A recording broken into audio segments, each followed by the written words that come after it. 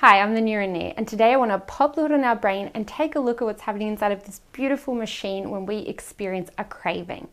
We could probably all relate to that struggle to break a bad habit. Maybe you want to stop eating unhealthy foods or exercise more, be more organized, less untidy, or even just stop checking your phone excessively.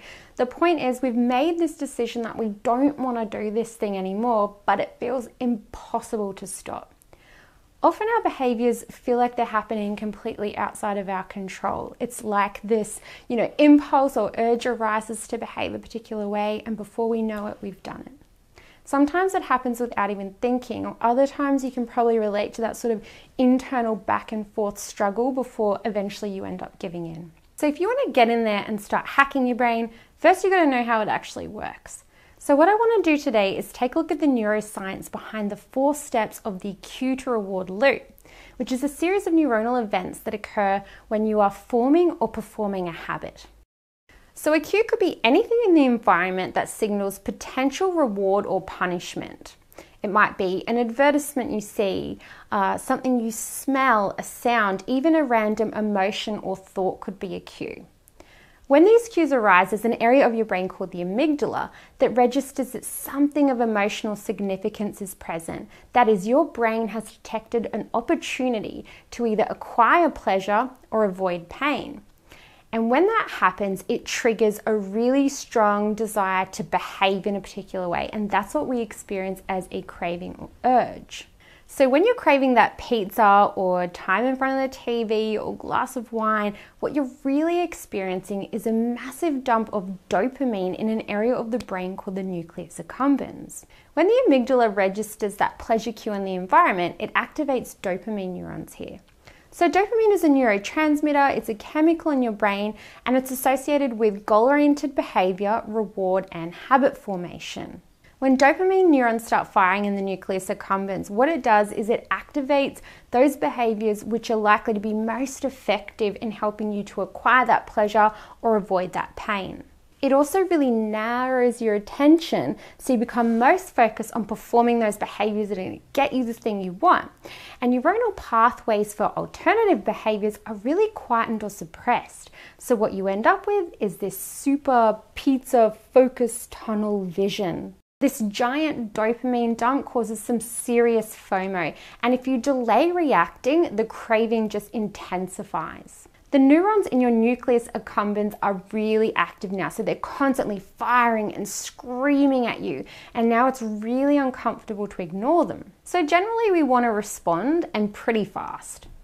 The brain, like us, is a pretty crafty slacker though, and it wants to achieve its goals by exerting the least amount of effort possible. When we encounter something we've never seen before, we're engaging an area of the brain called the prefrontal cortex. So when we need to really consciously and deliberately make a decision, really weighing up the pros and cons, we use the prefrontal cortex, and it makes sense in a novel environment because we don't yet know how to respond. But it also takes an incredible amount of energy. So in situations that we encounter over and over and over, the brain, again, just like you, takes shortcuts. Where the prefrontal cortex is in charge of conscious, deliberate decision making, our basal ganglia is in charge of routines, or that cue to reward loop. Okay, so how does a behavior or response become a routine? This is actually a really complex process involving a heap of neurotransmitters and structures, but let's stick with the effect of dopamine today. Essentially, so that your brain doesn't have to consciously deliberate over every single tiny decision you make on a daily basis, from which way to turn a door handle to how to put on your socks, your brain forms memories about which behaviors are usually successful in these situations. So they're successful in terms of acquiring pleasure or success and reducing pain or frustration.